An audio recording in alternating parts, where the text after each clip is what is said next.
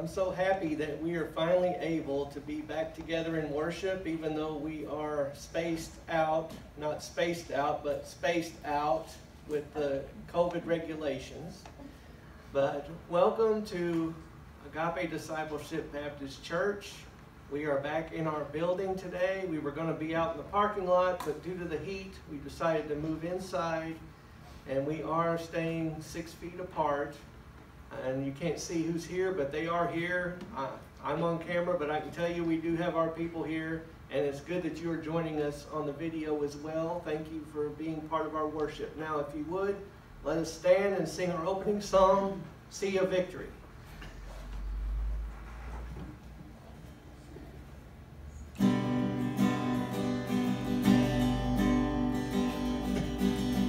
The weapon may be formed, but it won't prosper.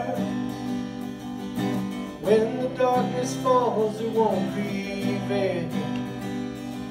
'Cause the God I serve knows only how to triumph. My God will never fail. Oh, my God will never fail. I'm gonna see a victory. I'm gonna see a victory, for the battle belongs to you, Lord. I'm gonna see a victory. I'm gonna see a victory, for the battle belongs to you, Lord. There's power in the mighty name of Jesus. Every war he wages, he will win. I'm not backing down from any giant, 'cause I know how this story ends. Yes, I know how this story ends. I'm gonna see a victory. I'm gonna see a victory, for the battle belongs to you, Lord. I'm gonna see a victory. I'm gonna see a victory, for the battle belongs to you, Lord.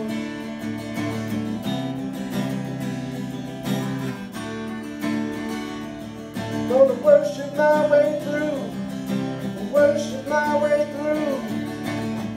You take what the enemy meant for evil, and you turn it for good.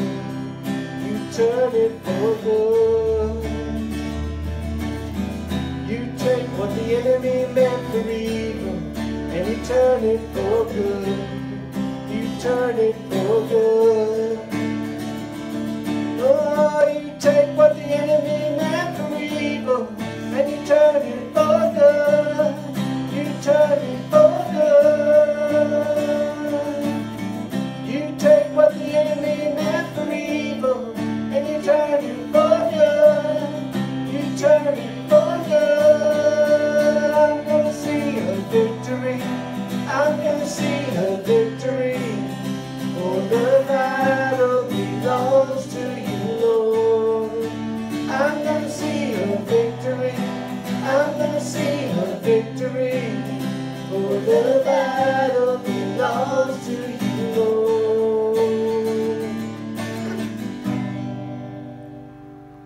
Amen. With God's help, there's nothing that we cannot see a victory through if we just give it over to Him and allow Him to take control. You may be seated.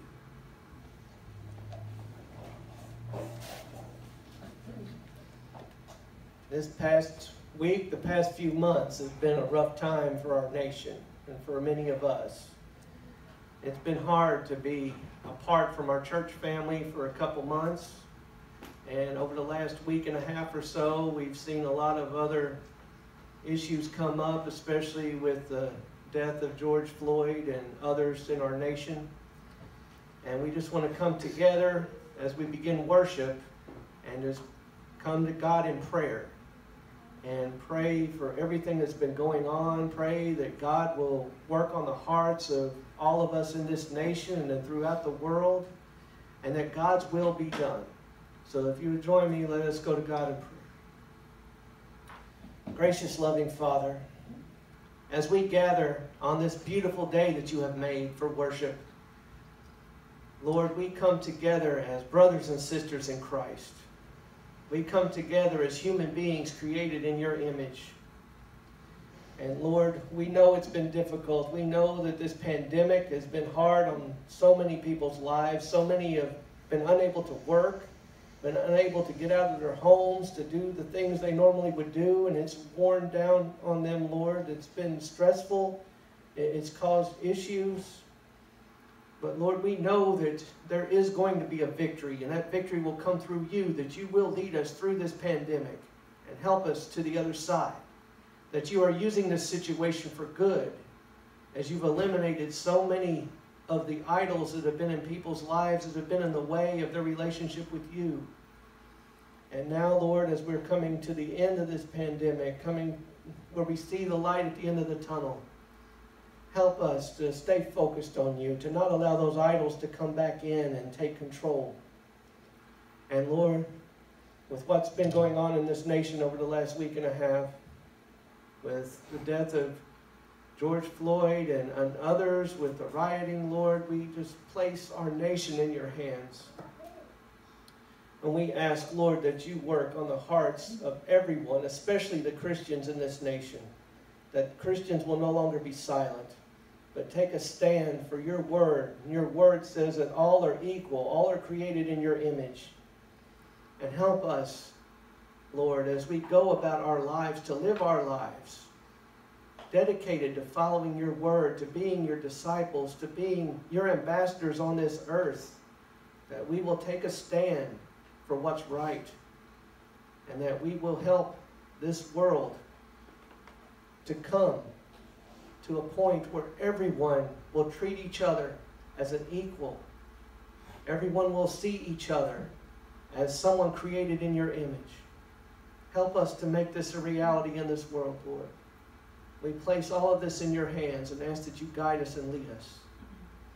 And it's in the name of our Lord and Savior Jesus Christ that we pray. Amen.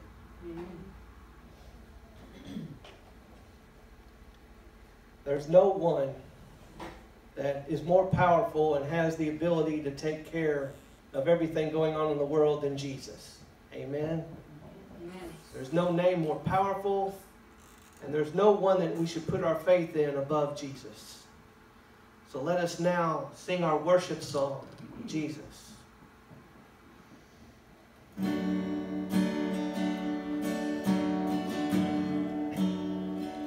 There is a truth older than the ages. There is a promise of things yet to come. There is one born for our salvation, Jesus. There is a light that overwhelms the darkness. There is a kingdom that forever reigns. There is freedom from the chains that bind us.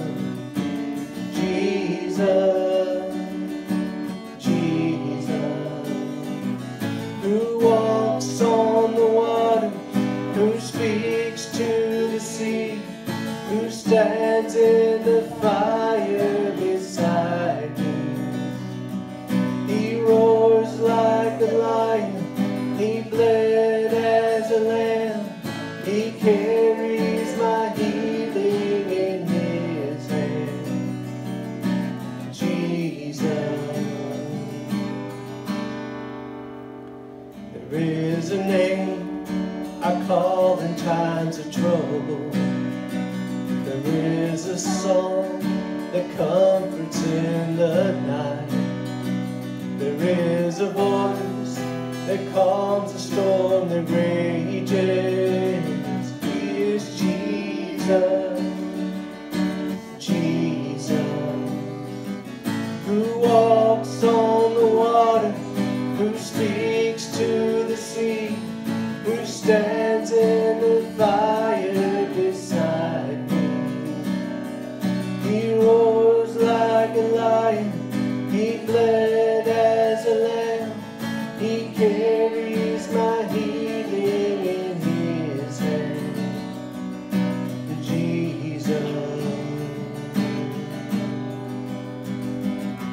Messiah, my Savior. There is power in your name. You're my rock and my Redeemer. There is power in your name, in your name.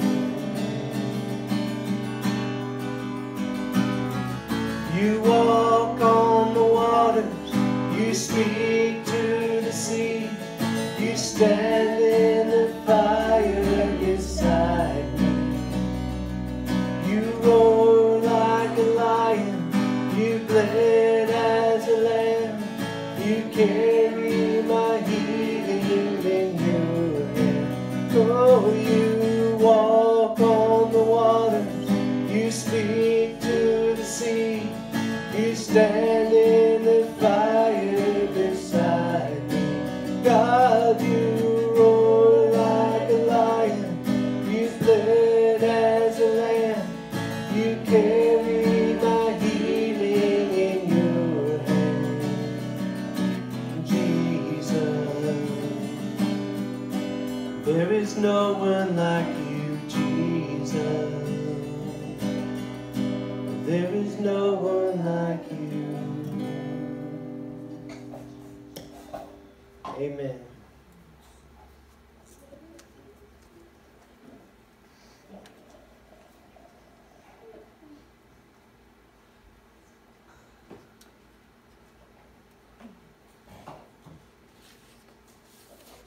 Our reading today comes from 1 John chapter 2, verse 9 to 11. 1 John chapter 2, verse 9 to 11.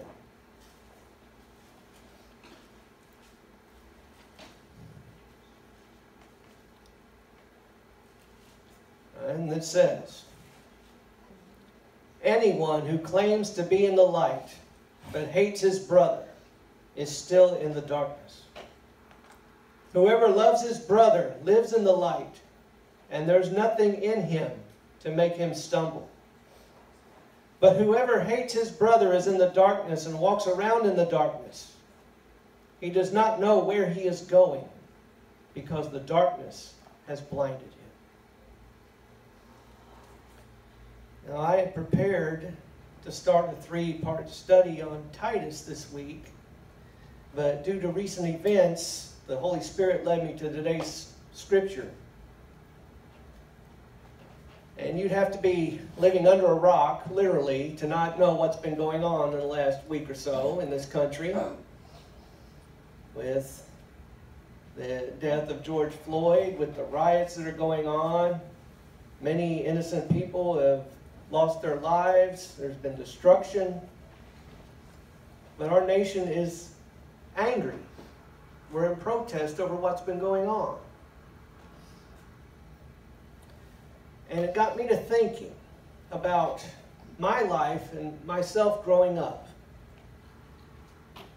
Yes, I am of European descent. I'm white. But as I was growing up, my parents never once said anything derogatory or anything racist toward anyone of a different color or a different nationality. And so as I was growing up, I never viewed anyone different from me. And I remember when I got to elementary school, after I moved to Tennessee, when I was younger, in Missouri, I moved to Tennessee, and around 5th grade, I think it was, I was eating lunch in the cafeteria, and I don't remember everything that was on the lunch, but I do remember tater tots was part of it, because that's relevant to my story. I was sitting there, and there was another boy next to me who was looking at the tater tots, and there were some burn spots on the tater tots. And he would look at those burn spots on the tater tots, and he would use the N-word to describe them. I had never heard that word. So in my mind, I'm thinking, oh yeah, that must be what those burn spots are called. Because I'd never heard that word at all.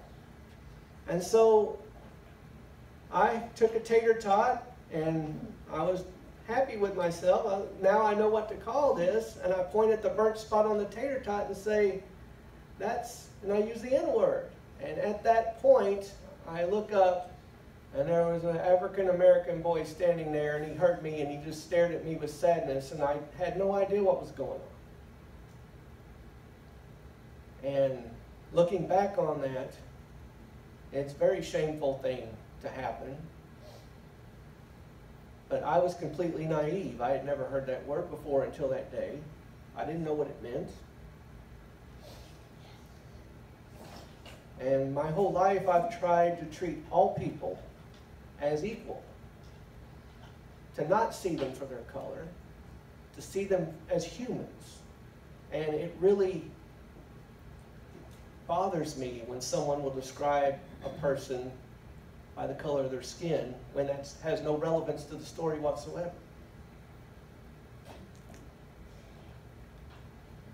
But we of European descent have no idea what it's like for people of African descent or of other nationalities to grow up in a culture that has been shaped to be privileged toward white people. When I was in seminary, I had a class that opened my eyes to a lot of things. There were some ads run back in the 60s.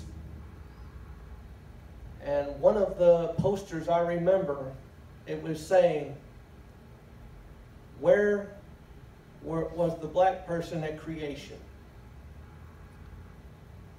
And in the poster, you see God, you see Adam and Eve in the Garden of Eden, and way off to the side, like animals, were a man and a woman that were African American. That is the culture that our parents grew up in, and their parents grew up in. And when people learn a culture, they tend to teach their children the same culture that they grew up in. And so the issue of racism is passed down from father to son, to grandson, and on until someone takes a stand to stop it.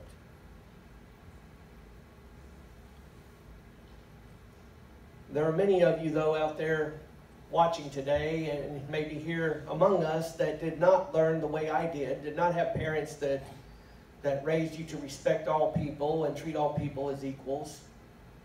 There are many out there who had parents that taught you that white people are better. There are many out there that taught you that other people are lazy, or they just want to live off the government, they don't want to better themselves, whatever the case.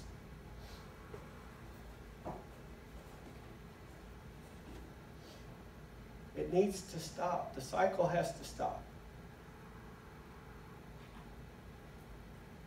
And I'm doing everything I can to make sure that my children will never view someone for anything other than what's in that person's heart. Because that's the way God views us. And as Christians, that is how we should view others. As I mentioned, all of us are created in God's image. Doesn't matter where we're from, what color our skin is, we're all created in God's image. But what does our scripture then today that we read have to say about how we treat other human beings? Well, it says, anyone who claims to be in the light but hates his brother is still in the darkness.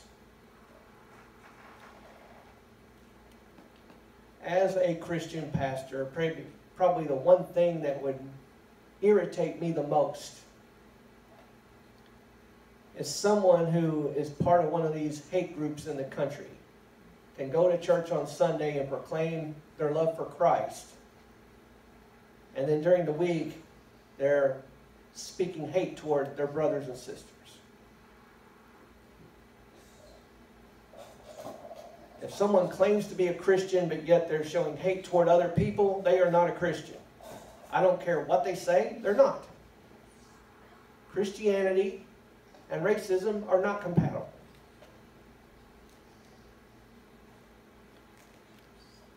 But it also says, whoever loves his brother lives in the light, and there's nothing in him to make him stumble. Now, does that mean that there's nothing in us that love everyone that will cause us not to sin? No, that's not what it means.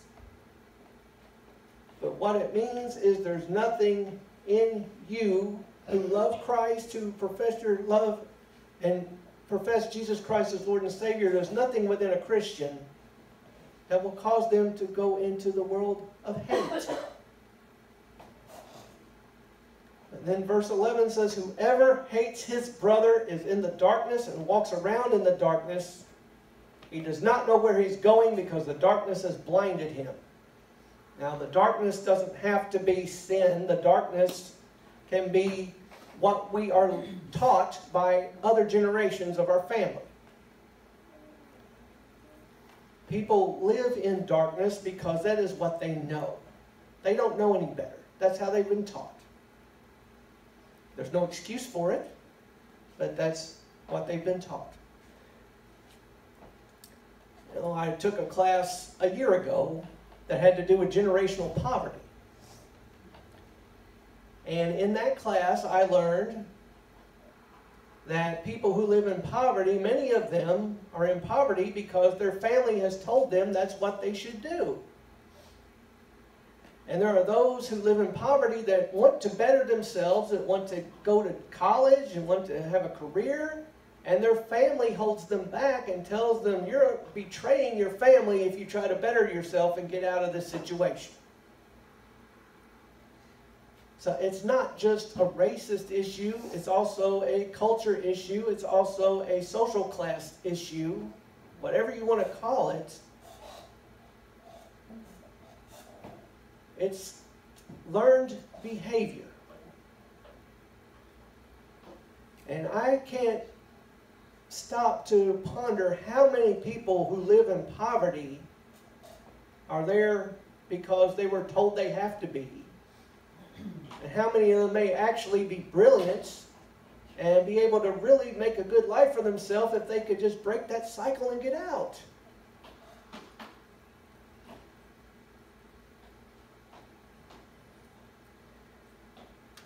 As a child and as an adult, my favorite all-time TV show is the original Star Trek. And it's not just because it's in space. It's my favorite show because of the vision of the future it portrays, where all people work together as equals, men and women, people of different nations. This show was on TV at a time when the Russians were our major enemy. There's a Russian part of the crew. It was a time when the civil rights movement was very heavy in this country. And there was an African-American woman as part of the crew.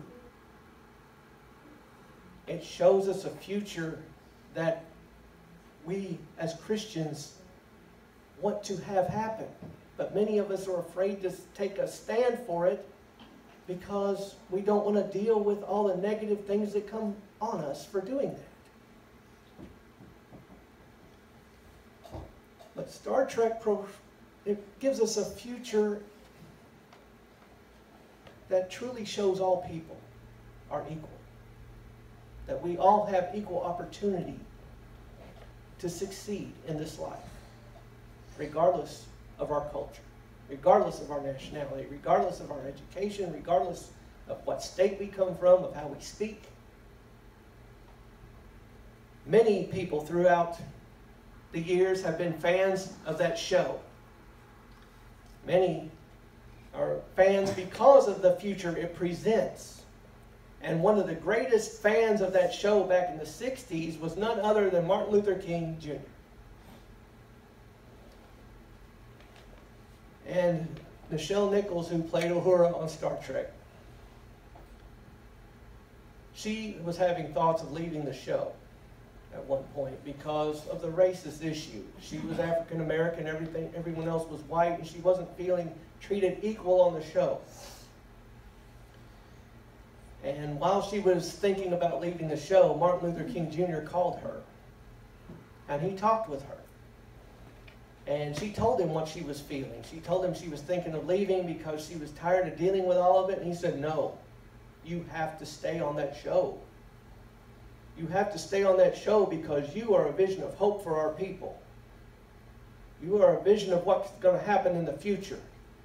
And you need to stay there to show people that in the future, in the near future, hopefully, that our people will be equal with all people. And so because Martin Luther King Jr. called her and asked her to stay on that show, she did. And she became an image of hope for the African American people for what would come in the future. Now that future is something that I long for every day, as did Martin Luther King Jr., as do all true believers in Christ. And I'm going to read some from Dr. King's I Have a Dream speech, because it also reflects on events of what's going on now and of his desire for that future that we just talked about. I'm not going to read the whole speech, but just some excerpts from it. At one point he says, when the architects of our republic wrote the magnificent words of the Constitution and the Declaration of Independence, they were signing a promissory note to which every American was to fall heir. This note was a promise that all men, yes, black men as well as white men, would be guaranteed the unalienable rights of life, liberty, and the pursuit of happiness. It is obvious today that America has defaulted on this promissory note insofar as her citizens of color are concerned. Instead of honoring this sacred obligation, America has given the Negro people a bad check, a check which has come back marked insufficient funds. And then he says, but we refuse to believe that the Bank of Justice is bankrupt. He says, now is the time to make justice a reality for all of God's children. And it would be fatal for the nation to overlook the urgency of the moment. Skipping down, he says, there will be neither rest nor tranquility in America until the Negro is granted his citizenship rights. And skipping farther down, he says, there are those who are asking the devotees of civil rights, when will you be satisfied? We can never be satisfied as long as the Negro is the victim of unspeakable horrors of police brutality. We can never be satisfied as long as our bodies, heavy with fatigue of travel, cannot gain lodging in the motels of the highways and the hotels of the cities.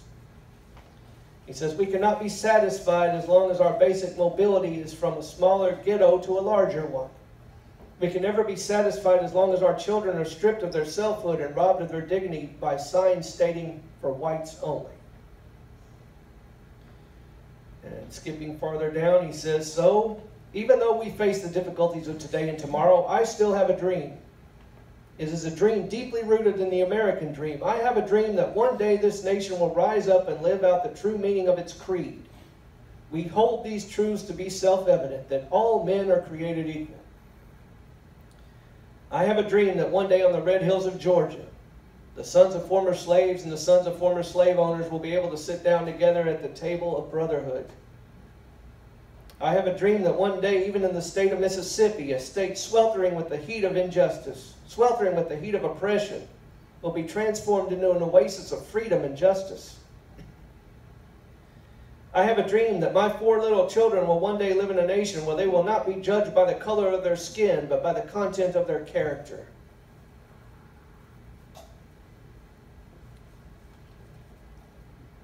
That was Dr. King's speech, some of it. That was in 1963, 100 years after President Lincoln signed the Emancipation Proclamation. This is now 2020. We are 57 years later. Have we really progressed much beyond where we were when he gave that speech.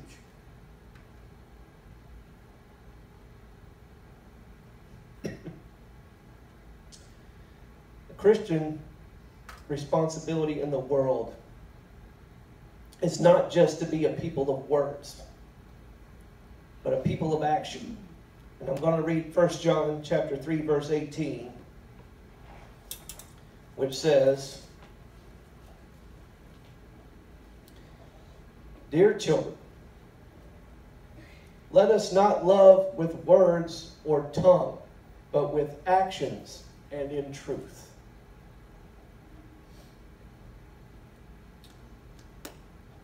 To put that in layman's terms, let us be the light.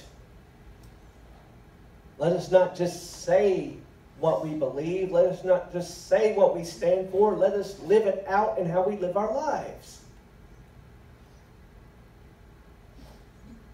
If the church is to truly be the light of Christ in the world,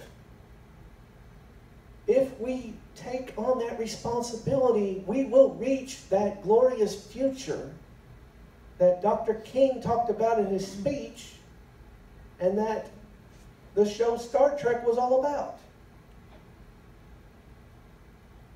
It will be fulfilled for people all across the globe, regardless of the color of their skin or who they are, where they come from, what language they speak, what gender they are. It will be fulfilled. But to be people who truly follow Christ, and this is important, so I want everyone to pay attention to this.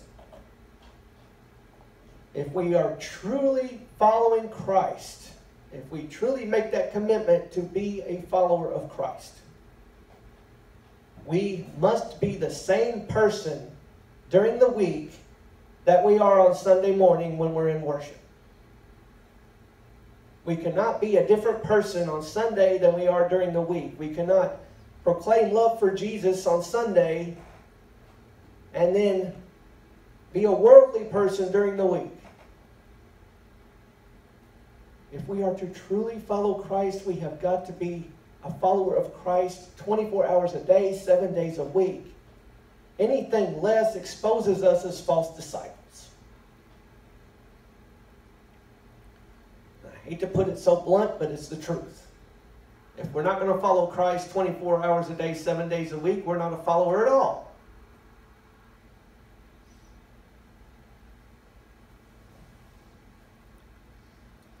Let us, as followers of Christ, as the church, stand up for the morality and all of God's love and mercy and compassion that is written in the pages of God's book. Let us not be afraid to stand for what's right, even in the face of opposition, even in the face of ridicule. Nothing will change unless there's a change in the hearts of people. And there will not be a change in the hearts of people unless the followers of Christ go out and speak to the people about Christ. You can preach to someone till you're blue in the face, but until there's a change in their heart, they will remain the same person they've been. But they will never hear about the gospel if we don't go out and talk to them. But the only way to make sure that that future we all strive for becomes a reality is to live out our faith every day. Is to be willing to share our faith with others. Let us not remain silent. Well, Christianity over the past few decades has gotten to a point where we've become rather complacent in where we are, and that's allowed the world to come in and kind of take over. We do not exist to allow the world to come in and tell the church what to do. The church is supposed to go out and tell the world about Christ. And if we are allowing the world to tell people what's right and what's wrong, That's on us. That's on us. And that brings up the book of Ezekiel. When in Ezekiel it says, if your neighbor is doing something wrong and you do not do anything to help correct them, then their blood is on your hands. But if they're doing something wrong and you take steps to help them see their way and correct them, and they still choose not to follow that path, you've done your job. Their blood would then be on their hands. But what does that mean? That means if we see people are not living the way they should live, and we as Christians do not try to help disciple them and lead them in the path they should go, then their blood is on our hands for not taking that step. Ultimately, it's all of our own choice on which path we follow. But as for me and my house, we choose to serve the Lord.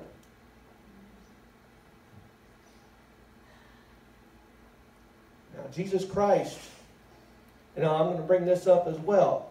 This past week, I saw a quote. Someone had put on Facebook something about, all you white people like quoting Dr. King about being nonviolent. Well, you killed him. Well, you know what? The greatest champion of nonviolence in the history of earth was Jesus Christ. And guess who killed him?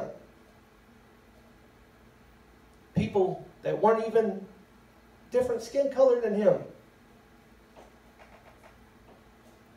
And that was because he was a threat. And when people threaten the status quo, the people in power feel threatened. And then that makes you an enemy because you are taking a stand for what's right.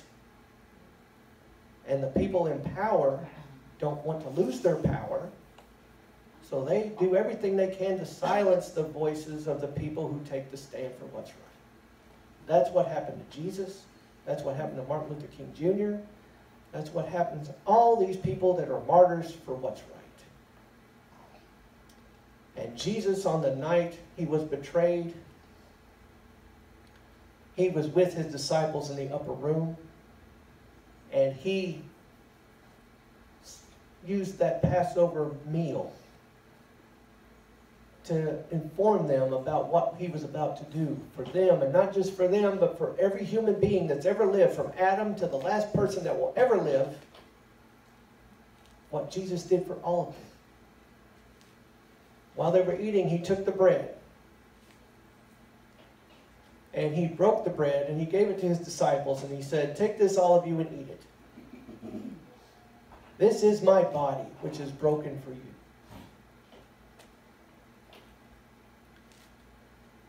When the supper was ended, he took the cup. He lifted it up to heaven and gave thanks and praise. And he gave the cup to the disciples and said, "Take this, all of you, and drink from it. This is the cup of my blood, the new covenant. My blood will be shed for you and for all, so that sins may be forgiven. Every time you drink of this cup, remember me." Now, in a few moments, we will be participating in the Lord's Supper. The only requirement to participate is to have accepted Jesus Christ as Lord and Savior. Now, here we're going to do it for those who are with us in worship today. We have it separated by household, so everyone will just touch the area that is designated for their household. But for those of you at home that would like to participate, you can get your own bread and your own juice, and you can participate with us that way.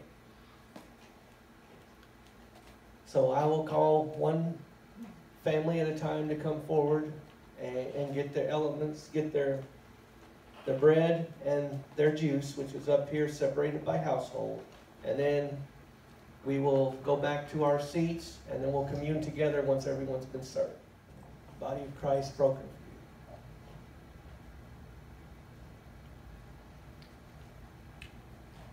The blood of Christ shed for you.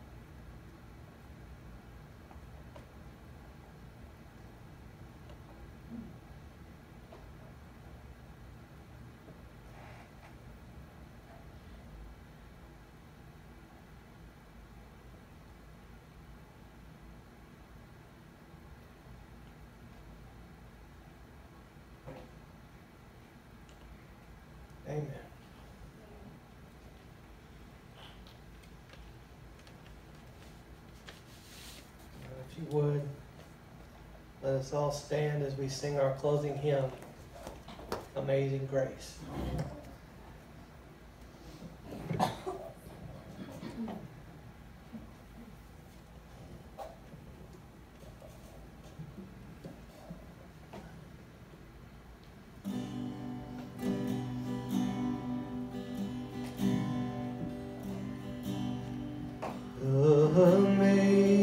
Amazing grace, how sweet the sound that saved a wretch like me. I once was lost, but now I'm found. Was blind, but now I see. 'Twas grace that taught my heart to fear, and grace my fears relieved.